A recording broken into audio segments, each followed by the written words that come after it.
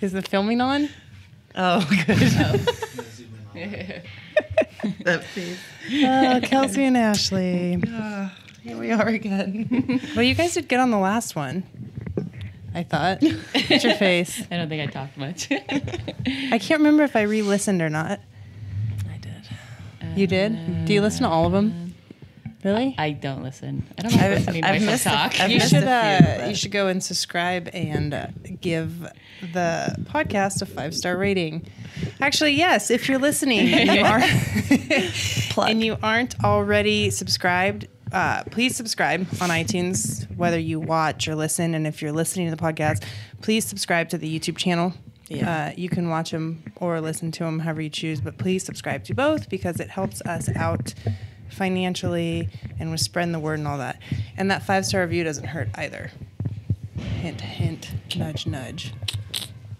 Keaton's collar. I don't know how to work my Yeah, microphone. Keaton's collar's right there. We were looking for it yesterday. Yeah. How does this move? It's all right. Keaton likes to live life on the edge. You all right over there? No. How do you move this? I'll You just don't. go like this.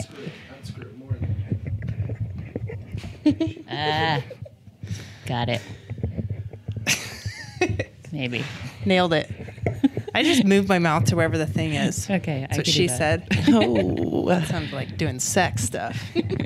Okay. Okay, I'm going to stop touching it now. All right, I think we got it figured out. This is usually the shit you do before you start the podcast, but we didn't do Okay. that. All right, so Okay. we're going to... I'm Chrissy. I'm Kelsey. And I'm Ashley. They've both been on before when we did kind of like an intro to Black Guy Nutrition podcast. So what we wanted to talk about today, we just got an influx of like 50 new nutrition clients. A lot. Yeah. And so kind of what happens is when we get the onboarding emails, we onboard everybody through an email where we get like info about them. We kind of start to see certain trends with a lot of people. So what we're going to talk about today is approaching, I mean, it seems like almost everybody has. I don't really do the New Year's resolution thing. Yeah, But that's it seems like most people do, and it's mostly because of what happens in the month of December. Yeah. Basically, what happens at the end of November up until today. Because let's get real, everybody eats like shit New Year's Day because they're hungover. Right. I mean, and like most shit's closed, so nobody goes to the gym on the I tried to first. eat healthy so hard yesterday and it just didn't work. I did. I was a trash can yesterday. I threw up last night. Did Ben tell you? What? I was throwing up. All the s'mores. Ben walked out of the bedroom. I was like, oh my God, he's going to go tell everybody I'm puking everywhere. I felt so... And what the best part is, like, I felt the most hungover and I don't even drink. I just overdid hangover. overdid it on the sugar big time. So I just actually, we have a Facebook group for our nutrition clients, and I just actually made a post about goals in the group. And I think the main thing I see with people when they start with us with nutrition is people are way too fixated on numerical goals. They want to see a scale goal or a certain performance goal that's like bound to a number. For example, like I want to squat this much weight, or I want to deadlift this much weight. And they're focusing so much on those numerical goals, they're not even doing the basics of what we require with our program. Right. So I think the biggest thing for people is to create small, non-numerical goals. For example, your goal should be that you're going to track your food every fucking day in January, Yeah. no matter what. Like I did it yesterday. It was like 100 under on protein and like 1,000 over on carbs. you know, and like I think building the habit of even if you're tracking loosely, I don't even require, depending on the client, I don't even necessarily require like super strict tracking from everybody if they don't need it. Like at first Right. I think it's necessary, but I mean creating a like, and you're like, make your goals habit related. Like your goal should, create habits, and the month of January should be to create a habit, whether it's to track every single day, to not skip your workouts. Like so like take me, for example, the tracking part's easy for me. I can track every day. Like that's not hard. I get busy and I'm notorious for skipping my training. Yeah. Then you have Kelsey who will never fucking skip a workout. It's just ingrained in her, but might not be the most accurate tracker at times. Yeah. Definitely. So like be aware of what the problem is. If the problem's your training, build better training habits in January. If your problem's in nutrition, build better nutritional habits in January and start there. And even what you're saying about the tracking, even though you tracked it yesterday and it wasn't the best thing you saw? Oh, it was Some people, people, it was a shitstorm. I looked at it and I was like, Jesus Christ, people pay me for my help.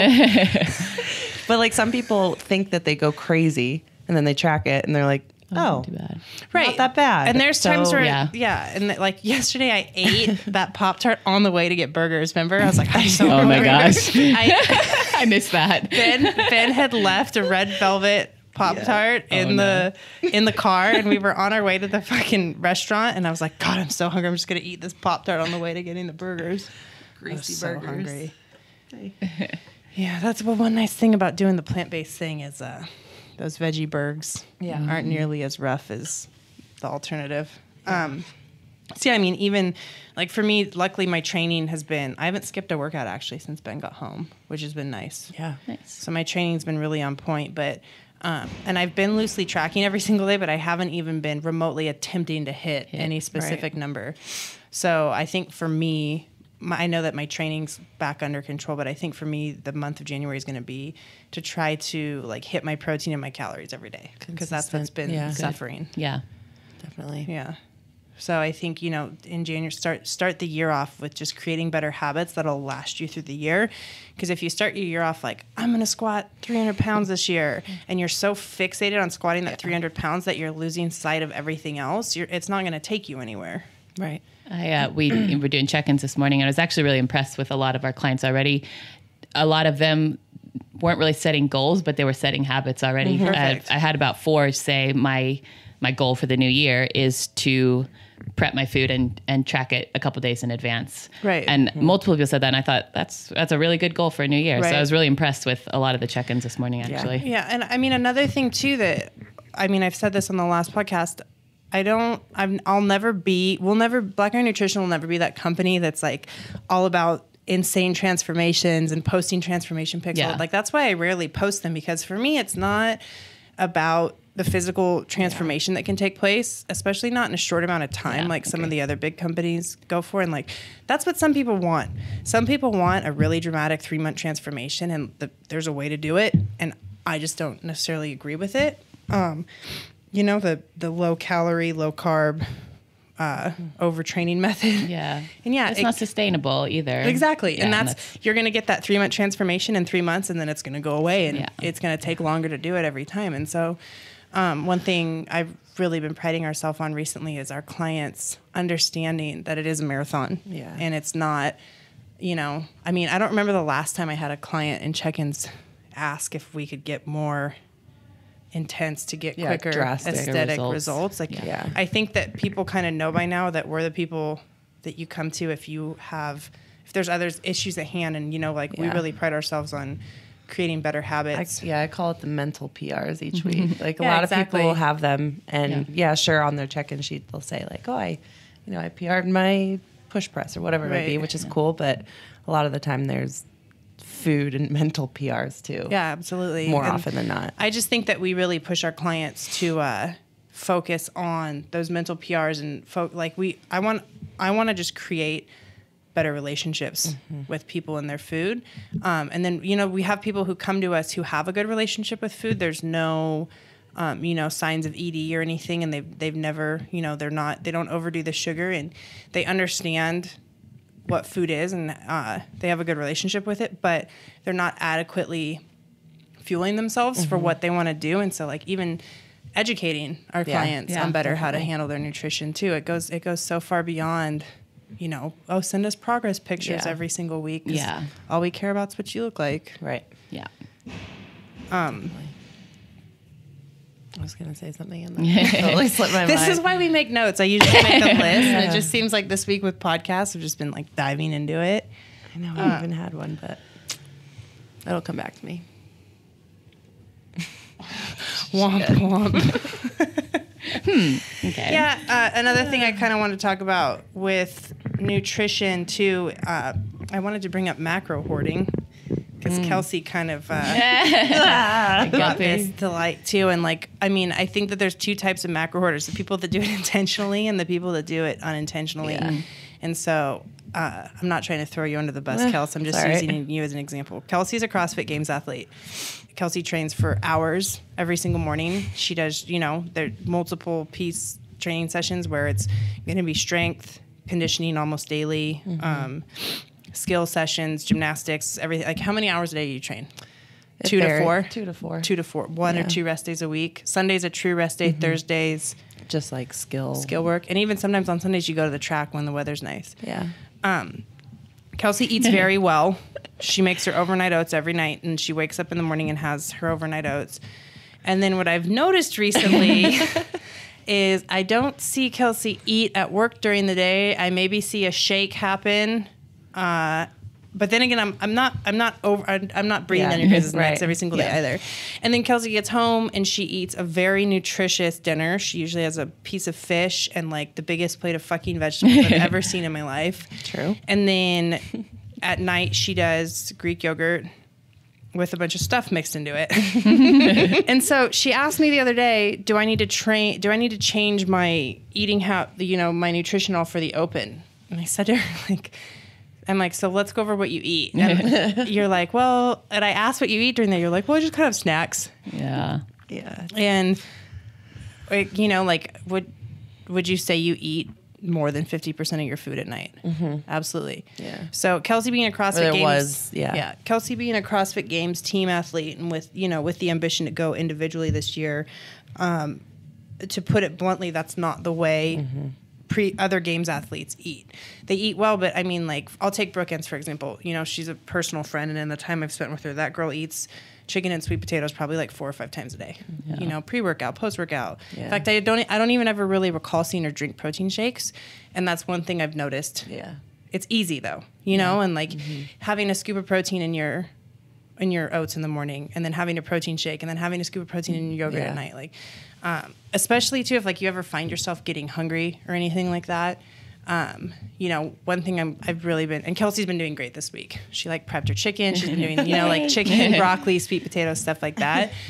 Eat more food. Yeah. That's another awesome habit. Like I told myself today, no more protein bars. I'm done with the protein bar thing. I mean, it's a quick fix for when I'm hungry, and it's easy because it involves no prep.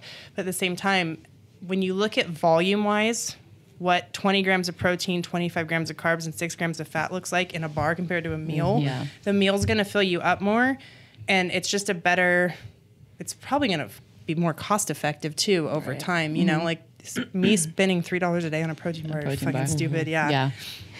Even doing the math on that, like over the course of a month, So, Kelsey making those small dietary changes, like Kelsey's lean, her body is incredible. And I don't think your training's been going well, but I'm just really interested to see what's going to happen with a better balanced eating schedule. Yeah. And I'm the same way. I don't eat breakfast because I eat so much at night. Yeah.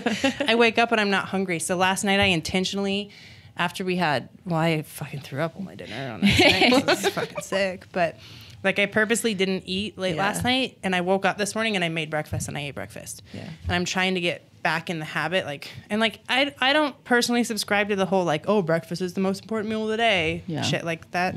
I think the most important meal of your day is going to be what you have pre or post workout, depending on what type of training you're doing. So like if you train at night, breakfast is not going to be your most important meal of the day, period. Right. But I know that I've been training earlier, stuff like that. So another goal for me, I told myself no more protein bars and start eating breakfast every single day. Yep. I'm not overly concerned with what the scale says right now or what my body fat percentage is. Like I know I could be leaner. Since Ben's been home, I've definitely been very, very lenient with my diet. But stuff like that, like those are important goals and important habits to have. And if your diet is mostly made up of, beef jerky, protein bars, protein shakes, and snacks, and then you hoard most of your macros for dinner at night, don't make your goal right now to be a certain percentage body fat or to gain or lose weight. Like make your goal to be improve your nutritional changes. And once you get that under control, switch your focus to a more numerical goal.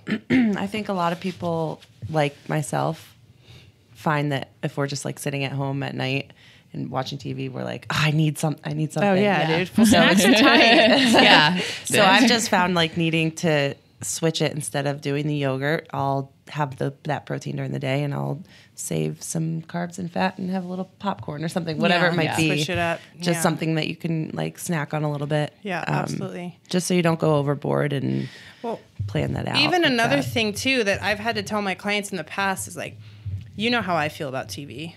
Right. I just don't. It takes a lot for me to not get bored. Like, I can't sit down and watch TV. Like, I pace or I go start a project or something. So some of the clients who have said they have an issue with like boredom eating at night, I've asked them, are you watching TV at night? Yeah. It's so easy to sit down with a bag of popcorn or eat the whole thing. Fucking trail mix or anything. And eat mindlessly while you're watching TV, and then next thing you know, you look down and you're like, fuck me, I just ate a whole bag of popcorn. So I've told them, like, if your hands are occupied with what you're doing, you're not going to be inclined to eat. So, for example, remember when we used to color? Yeah. Like, oh, fuck, I was so into it for a while. Or, like, for me, reading or doing a hobby or a project or something at night that I can't mindlessly eat while I'm doing it. Yeah. Diverting your attention, whether you draw or whether you paint or whether you read or anything like that. Yeah. Something where you're engaged with what you're doing so the mindless eating can't take place. Mm-hmm. And I also think, like you said, with the hoarding the macros, then when you get that snack at night, it's so hard to stop eating it because you've basically not eaten all day and then you kind of just lose control. And I got in that bad habit too. And I'd eat chicken and vegetables and kind of skip the carbs, save them for night. But I was like, no, like you said, with training, I need to be eating all those carbs after I train. Yeah. I don't need to be saving them for night. There's no point in eating them before I go to bed. Right. And I lose control. So I've tried to get a lot better about eating potatoes and rice right after I train and stuff to kind of combat that. Yeah. Yeah. And then the other thing too that I'm very guilty of is when I'm tracking my food, I'll scan that barcode and just hit one serving, even though I know damn right you had more. I had 4, especially with like the Trader Joe's popcorn and stuff like that. Yeah. So it's really easy. I mean, and this gets a little neurotic, but the way I used to do things when I was a strict tracker is I would like trail mix or almonds or something. I'd portion them out ahead of time. Definitely. I have to. I would take the bag and just portion it all out, and it makes it so you're less likely to eat it right out of the bag, which kind of sets you up for multiple servings no matter what. Like, I don't know anybody that can just sit down and have. And you're kind of like meal prepping in a sense. That way you're just meal prepping that portion. Yeah. And while you're, portion it all out. If you have the problem of overeating or, mindless eating or stuff like that, it's just kind of like that, just small amount of effort that goes into that. Yeah. Agreed. Yeah. Would you have anything else to add as far as goals are concerned or what you've been seeing with check-ins? Or like unhealthy behaviors you want to mention? No, that nighttime one pops up a lot. Yeah. People who can't control it at night type of thing. Yeah. And I think this is probably a common one for most people, but they don't like their veggies, and those they're so filling, it's a way to kind of, you get all your micros and it fills you up much more than, your snacks do. And so, trying to get more vegetables in your diet is just going to help.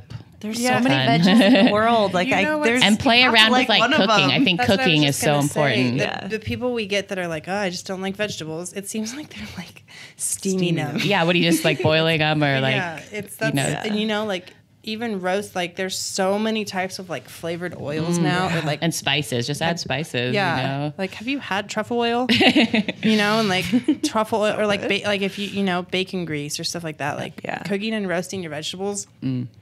With chopped up bacon or anything. Like there's so many ways. You just need to do a little bit of research. And if you don't like vegetables, find ones you can tolerate and cover them in stuff that makes them taste good. Yeah. Like, it's not hard to do, but like roasting them or pan cooking, there's so many ways to do it. But it seems like people who have no knowledge on cooking are the people who seem to not like vegetables. Yeah. Right. And I get it. If they taste, if they're bland, that makes sense. Yeah. But if you just add a little bit of flavor and Mrs. Dash. Yeah. My favorite. Yeah, that 21 21 salute or whatever from Trader Joe's is real good. I mean, I just roasted that broccoli on New Year's with olive oil and salt and pepper, and I couldn't stop eating it. I was like, it's good. Okay. Yeah, just little tiny tricks like that. So I mean, there's ways to make food taste good. Definitely. There is. So just play around with recipes. I think that helps a lot. Foodgawker.com. It's so good. Yeah, Food Gawker is awesome. Yeah. Find all different types of ways. Yeah, I don't know. It just comes down to doing a small amount of, like you need to put the effort in. Yeah. You know, and the other thing too is it seems like a lot of our clients who have had meal plans in the past, it seems like, I mean, when someone, for the coaches that actually write up meal plans, I've seen what they look like, and it's just very basic. It'll just say have 5 ounces of chicken with a cup full of green veggies. Like they're not giving you recipes on how to cook all your shit up. So I think so many people who have been bound to a meal plan for so long have gotten in the habit of just eating very blandly and plainly. And the same thing over and over and over. Right, same thing over and over, and not, you know, branching out with just basic prep or anything like that. So, I mean, just educating yourself on how to prep things. Take a fucking cooking class. Yeah. That's tight. Take it with your significant other, like on a date or something. Fun, yeah. You know, press the shit out of someone. Definitely. So I mean, basically the point of this, obviously it's the beginning of the year, and a lot of people are trying to get their nutrition dialed in or figured out. And I think getting too hung up on numbers is going to immediately set you up for failure for the rest of the year. Like, it might work for a month or two, but focus on creating small, healthy habits with your nutrition. Identify the problem. Create habits from there. And once you create a new habit, a healthy habit, go on to the next one and keep going from there until you aren't skipping meals, aren't skipping training, you know, you're making better nutritional choices. And then from there, tackle what you want to see on the scale or what you want to do in the gym. Definitely. I agree. Yeah. Anything to add? I don't think so. Short and sweet. All right. Yeah. Okay. Good. All right. Well, Happy New Year. Happy New Year. Okay, bye. That's not bad. People like to listen to the short stuff. Yeah. Short stuff. Yeah.